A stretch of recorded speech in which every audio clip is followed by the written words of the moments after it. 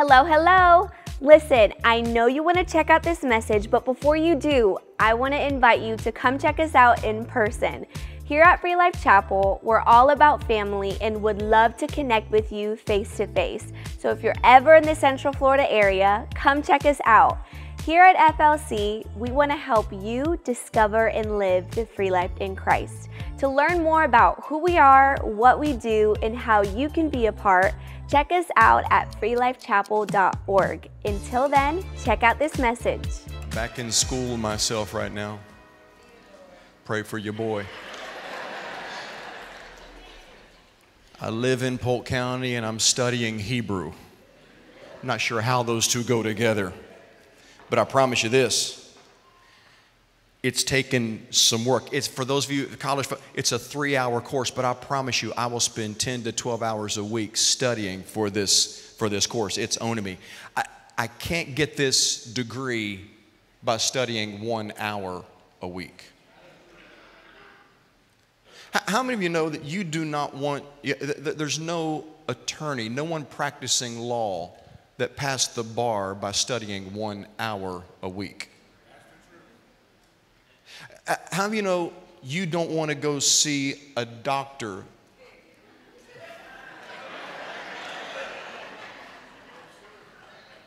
who prepared 1 hour a week, an electrician who studies their craft 1 hour a week? You're never going to get fit, strong, by just doing it 1 hour a week. You can't expect to accelerate in your career by just doing it right 1 hour a week.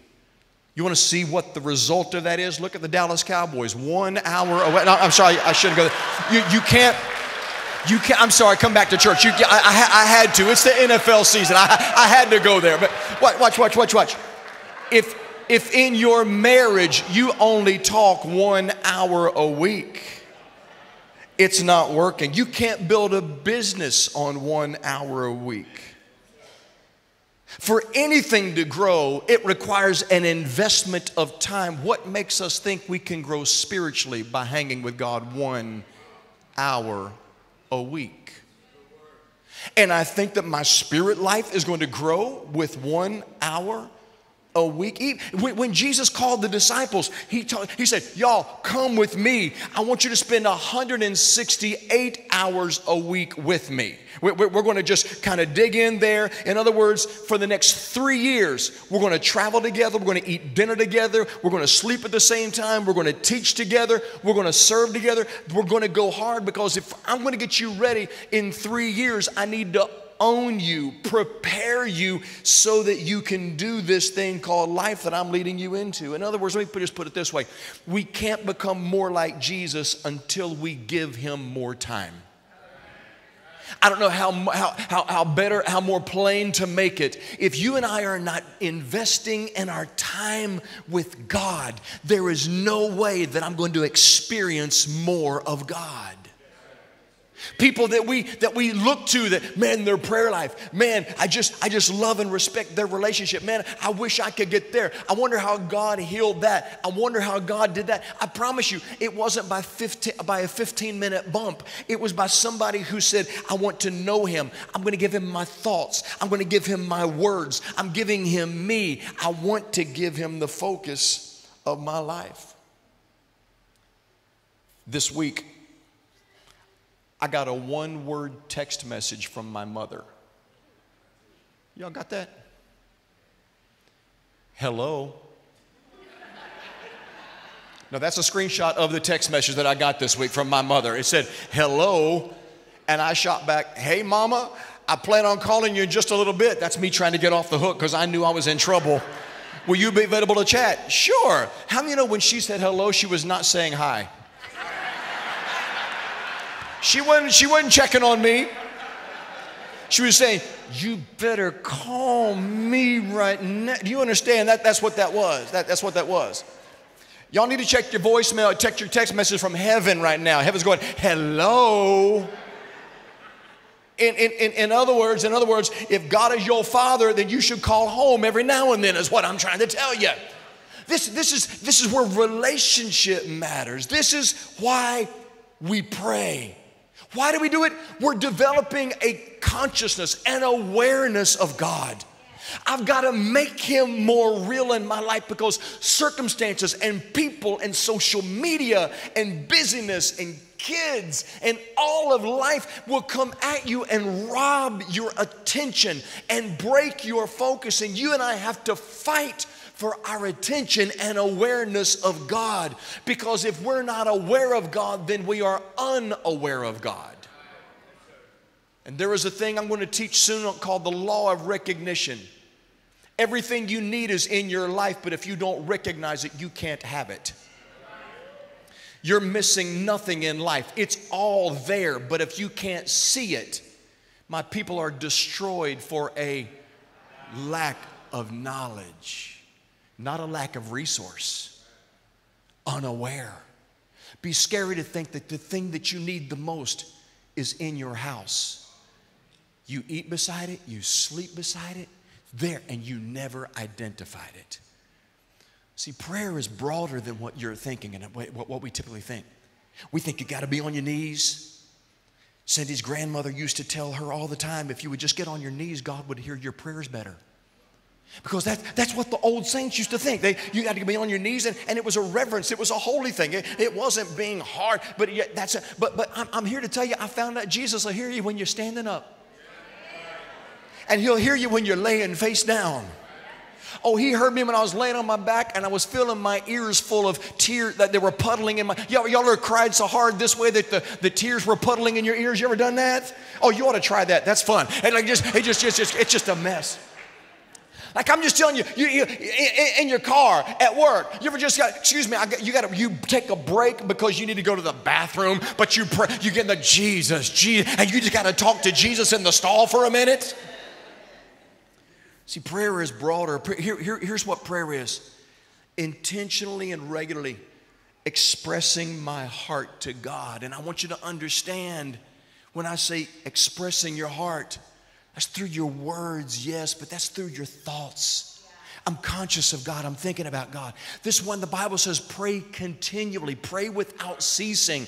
That's how you do this. It's not that you're on your knees all day long, but I've got a God awareness about me. I'm conscious that he's thinking of me. It's when I'm worshiping, when we're singing worship songs, that is, biblically, that is prayer. Because I'm connected to him. I'm aware. I'm focused. I'm calling on him. That's exactly what this is. If you're singing a song by yourself, if you're just talking to him, going down the road, God, I love you. Just thanks for the day. Thanks for all of it. All of that is what prayer is. Here's the struggle.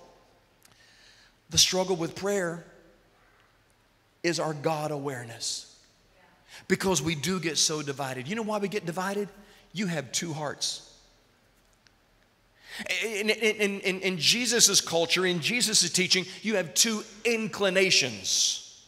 We don't want to talk about one of them, but I'm going to go ahead and expose both of them, because the Bible says in the book of Galatians that these two hearts, these two inclinations are described this way. One is the flesh, the other is the spirit. Now, I need to help you with something. I need you to get flesh out of your mind. I mean, bad. Stop that. We've got to stop downgrading and slamming, because God is the one who gave that to you. You're made body, soul, spirit. I don't want you to just come against that. The flesh is the thing that's the survival. That's where your talents, your abilities, all that works. And have you know you can use what's good in you for bad?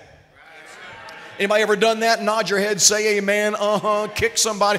We all have used our abilities to do what's bad. You can get a guy that's running the streets and dealing drugs hard. He's using his business acumen for the wrong thing, but turn that guy around and show him how to use it in the business sector, and he will start chains of restaurants. He'll tear it up. He has it. He understands. It's just misdirected. So inside of that flesh, inside of your makeup are these abilities. There is that. Most of the time, according to how the book of Galatians lays it out, it's when we make it self-serving. It's me. That's that flesh. And then there's that spirit side, which is God-serving. It's that focus. Both of these hearts are alive in you. In fact, do me a favor. Just look at the person beside you. You old two-hearted thing. Just look at, they got these two hearts going on inside of them. They're both there, and you never know which one's going to step up and lead. And I want to talk to you about that because Deuteronomy chapter 6, verse 5. This is where we get the first prayer a child is ever learns. It's the closing words that every Jew that they want to pray as they are passing. Scott, you talk a lot about Judaism. Jesus wasn't a Christian; he was a Jew, and we learned a lot from his culture. And so this passage, Jesus was taught this passage, and here's what Deuteronomy chapter 6 verse 5 says, and Jesus actually quoted this in Matthew 22. He says, you are to love the Lord your God. Read this with me. With all your heart, all your soul, and all your strength. Here's what's interesting. The word heart in the Hebrew is spelled L-E-B, leb. It means the control center of your life. In this passage, it's spelled L-E-B-B. There's an added B. There's two B's added to it. And the rabbis look around, they go, we don't even know what that's there. And they begin to postulate. They begin to study. And they said, you know why the additional B is there? Because when the Bible says you are to love the Lord your God with all your heart, it could equally be said you are to love the Lord your God with both of your hearts. There was an added aspect to it to show that there's duality there, that you've got more than just one inclination. You've got two. Anybody ever realize that there's a part of you that loves God and there's a part of you that pushes back on God?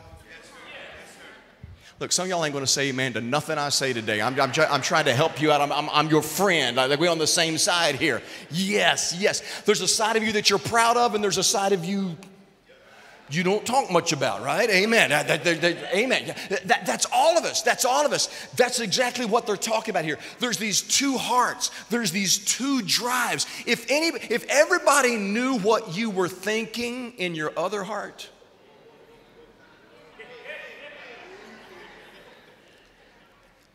watch this.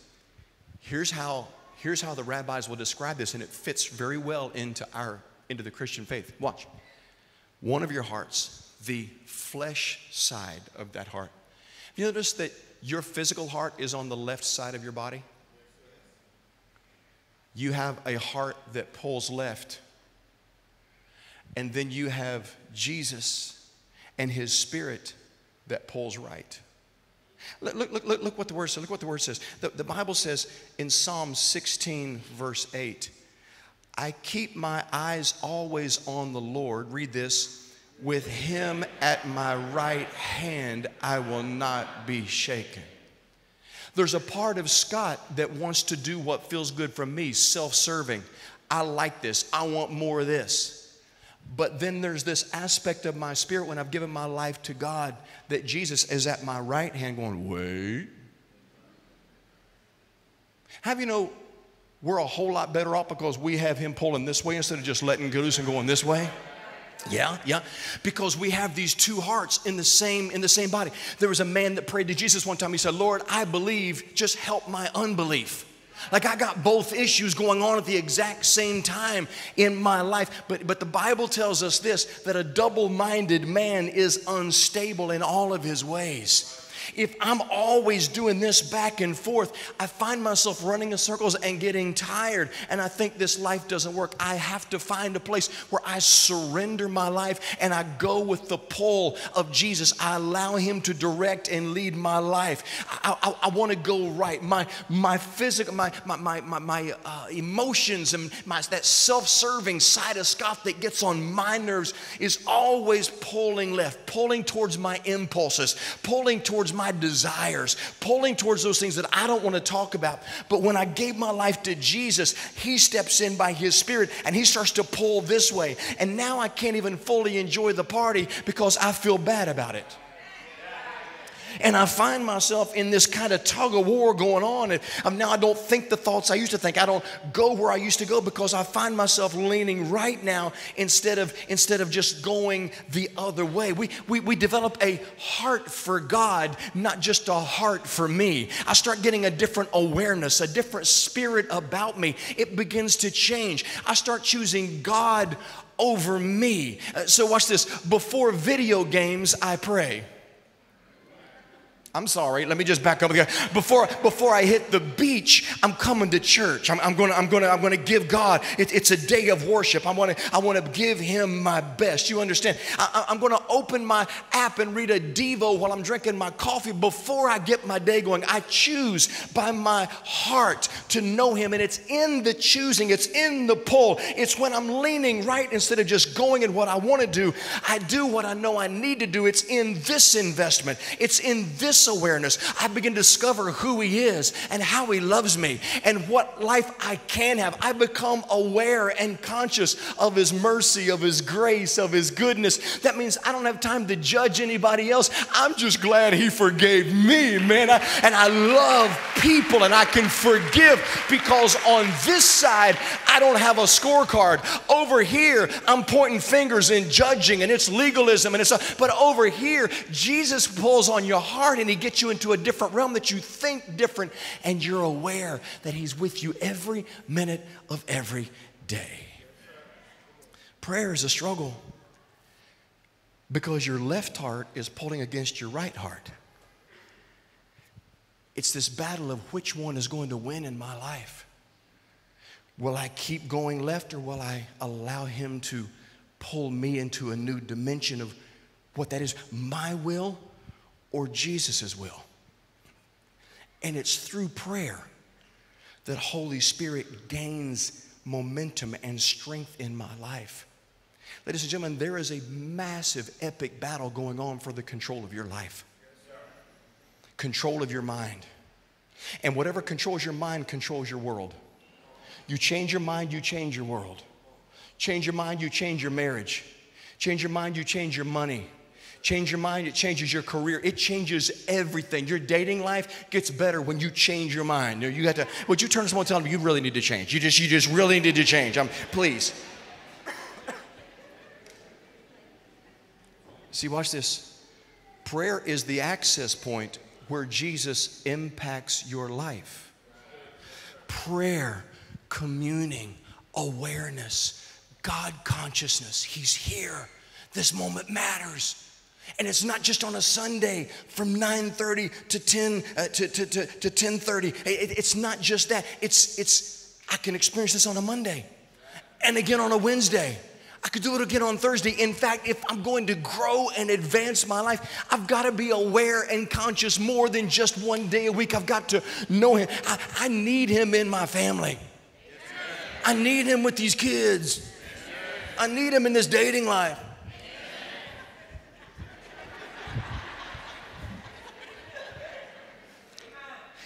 Please lean on Him in your dating life so that you don't look at Him in your marriage life. Where were you? Don't do that to Him, right? Get it right now.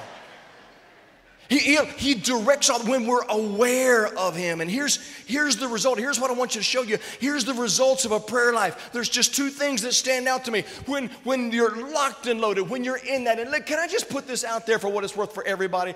All the people who feel like you're not spiritual enough. All the people who feel like, man, it's just not for me. Can I tell you, everybody I know struggles to make it to a place of prayer.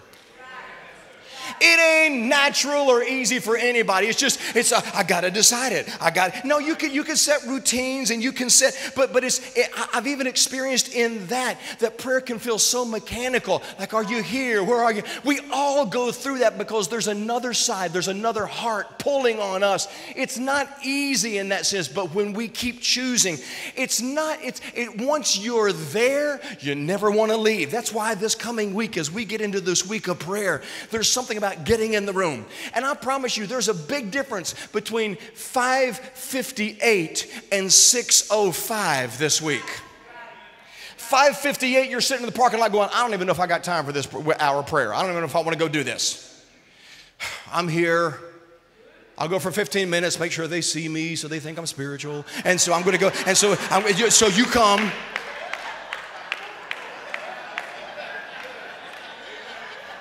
I talked to your kids. They told me what you said. No. You show up, you get in here, and all of a sudden that team starts singing that one song. You go, oh God, what's that? Oh, Is that an emotion? Oh my Lord. Woo. And all of a sudden, 6:05, 10 minutes earlier, you weren't even sure if you even knew if Jesus was alive. Now all of a sudden, I'll give you my life. It's amazing how much it can change, how it'll flip so fast. When you get in his presence, I'm aware. I've encountered him. You see, it's your job to get there. It's God's job to keep you there. I've had powerful times of prayer for 10 minutes. And I knew that heaven had touched my heart and what I was communicating, it was on. And there's been times that I've gone longer and I didn't even feel what I felt in 10 minutes. And then sometimes I've gone longer when I didn't plan on praying that long. I planned on 10 minutes and it turned into 45. When did that happen? You just don't know. But when you get there and you feel his relationship and his love, ladies and gentlemen, that is the game changer. So there's two results of a prayer life. Number one, you know God. You get to know God. You get to understand God. There's people that I wish I understood. Can I tell you something? You can study this like crazy, but I promise you, intellect is not going to be enough to reveal his heart to you. There are intellectual idiots everywhere. They can quote the Bible, but they don't live it. They don't have the spirit of that love and that. Oh, they're good at using it to damage people, to attack people, to judge people, to slap people. But where's the spirit of love and unity and oneness and grace and forgiveness and mercy? That's all through this word.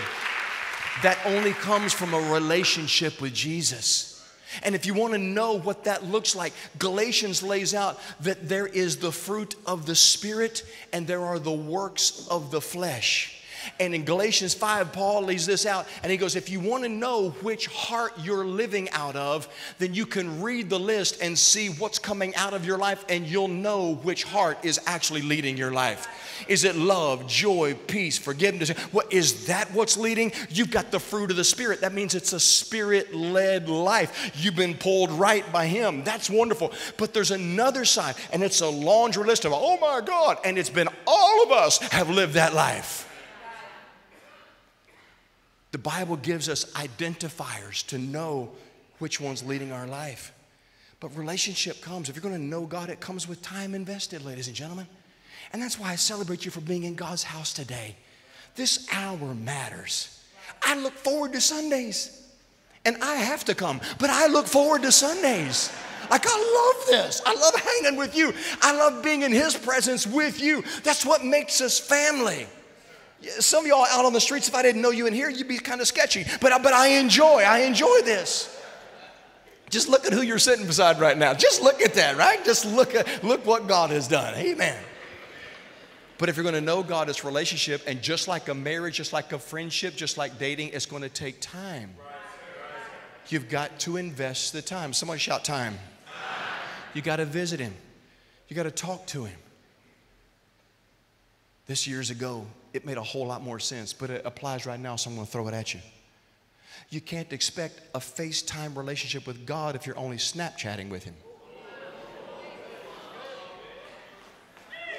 I'm sorry, let me just get back to this right here. So you got to know God. And number two, after you know God, you find freedom. Could anybody use some more freedom in your life? Look, some people raised two hands, one for themselves and one for their spouse. Did you see that? Like, yeah, for him. And yeah, we all need some more freedom. Emotionally, spiritually, hang-ups, addictions, things that try to govern our life, that steal and rob. It's robbing our best. We need freedom, but let me help you with something. Freedom comes after knowing God. We're in a culture today, and I'm sad to say the church world we're living in today is getting better at self-help messages than we are God-knowing messages. And today the goal is to know him in the fullness of who he is and submit my life to knowing him, pursuing him, loving him. And in the process of knowing him, discovering him, I look back and I realize things fell off my life and I'm not even sure when it happened. Things that I used to struggle with, things that I used to dislike, people that got on my nerves. I can look at him with a smile now. It's wonderful when God steps in and freedom hits your life. And when this freedom hits, there's several things that come with freedom. I'm going to just give you this laundry list real quick. We're going to get out of here in the morning. Purpose hits your life. Purpose hits your life. Direction, wisdom, fulfillment comes into your life when freedom hits. Proverbs chapter 29, verse 18, check this. If people can't see what God is doing, they stumble all over themselves. But when they attend to what He reveals, they are most blessed. When you spend time with God, you're blessed because your eyes are open and you can see the path of your life, the purpose, the reason that you're here. God reveals His ways to us through prayer, through reading your Bible, through discussing the Word with a neighbor, with a friend. Conversations, that is literally prayer. When you're talking about God, to God, that context of your mind being aware of His goodness and His plan for your life. So number one, we actually have purpose. Number two, provision. Would it be okay if God provided some stuff in your life that God did it? Would it be okay if the rest of you don't get nothing? You didn't raise your hand, you don't get nothing. Would it be okay if God decided to provide and bless your life? Oh, look at that, a little bit better. Okay, I'm going to take whatever y'all don't want. I'm taking it all. Here's what the Bible says in Genesis 22:14. Watch. Abraham called that place, the Lord will provide. And to this day it is said, on the mountain of the Lord it will be provided.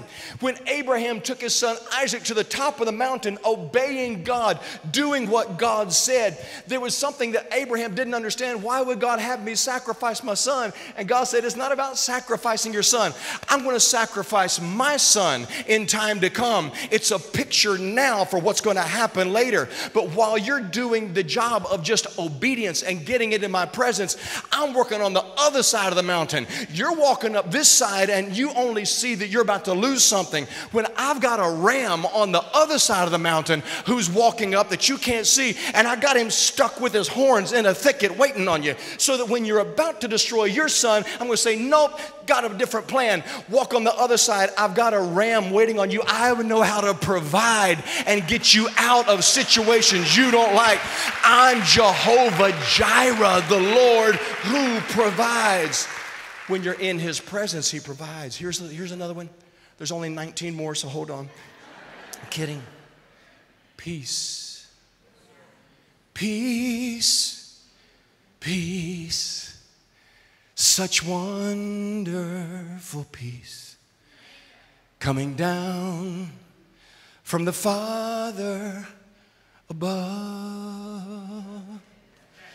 Sweep over my spirit, forever I pray, in fathomless billows of love. Peace. Not from a pill, not from a bottle, not from a party, not from a person. The peace giver. He says, I have a peace that comes with freedom. Philippians 4:6-7. Read it with me. Don't worry about anything. Instead, pray about everything. Tell God what you need and thank Him for all He has done. Then you will experience God's peace, which exceeds anything we can understand. His peace will guard your heart and mind as you live in Christ Jesus. Circumstances are the same, but something changed when you come into His presence. Yeah, you're stronger, you're hopeful, you're restful, something different there. You understand? You got to stop waiting on the storm to pass and learn to dance in the rain is what I'm trying to tell you. And peace has a way of settling in. When God brought Israel out of Egypt, He did not remove the Red Sea. He just split it down the middle and made a way through. And I don't know what you're facing today, but He has the ability to give you a peace to split your issue and walk you through what should have taken you out, because His peace provides and makes a way. Here's the last one, and we'll be done with this one. Protection. Protection. It comes with freedom. How do I get freedom? I know God. How do I know God? Spend time with God. How do I do that? Off your left heart into your right heart. I choose protection. He gives His angels charge over your life. Anybody like the idea of heaven's angels keeping guard over your house? Bible, you know. Psalm 91, verses 14-16. I want to give you an illustration of how I pray the scriptures. Here's what I do. Here's what I do. You ready? Because Scott has focused his love, Because Scott has focused his love on me, this is God speaking, I will deliver him. I will protect Scott because he knows my name. When Scott calls out to me, I will answer him. I will be with Scott in his distress. Thank you, thank you, thank you. I will deliver Scott and I will honor him. I will satisfy Scott with long life and I will show him my deliverance. That's straight scripture. That's not just my opinion, that's straight scripture. See, I need you to help me. Would you please stand to your feet, please? We're going to pray today. And God's word has given us the prayer. I need you, help me here. I need you to fill in the blank. And I need you to use your name, nobody else's name. Don't use a fictitious name. I need your name. You understand? I want you to read this out loud and I want you to own this. This is God's word over your life. Here's what it says. Ready? Read it with me. Because has focused on me, I will deliver. I will protect because he knows my name. When calls out to me, I will answer him. I will be with in distress. I will deliver and I will honor. I will satisfy with long life. I will show him my deliverance. That's your promise. That's your prayer. You can own that. That's yours. That's yours.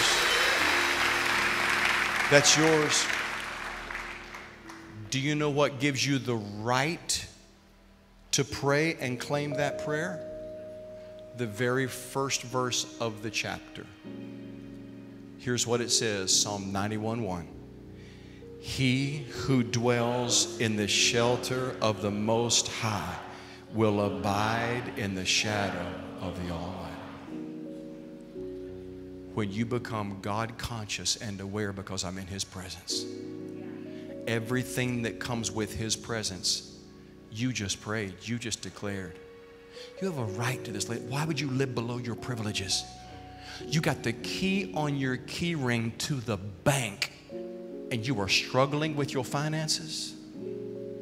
You've got the key on your key ring to the pantry and you say you're starving. Everything you need is in your life. We need to open our eyes and realize when I know God, freedom flows. Here's the benefit package that hits my life. When I pray. You see, you access him through your prayer, through your worship, through your talk, through your reading, and it opens your heart to know him, to discover him. I get out of my heart and I get into his heart, and all of a sudden now I'm growing in my life. Ladies and gentlemen, you can do this. We're going to live this, and no better week to jumpstart it than this week. Starting tomorrow night, 6 o'clock, I want to see your hiney in this place. Do you understand me? 6 to 7 in here. Well, I can only come for 20 minutes. Then come for 20 minutes. But let's hit this. Make the decision. My left heart is not running my life. Jesus has pulled me this side. I choose. I've decided I will know him so that freedom can hit my life and I'll experience the abundance and the overflow of his benefit package. Father, I put heaven on notice. We're coming after you.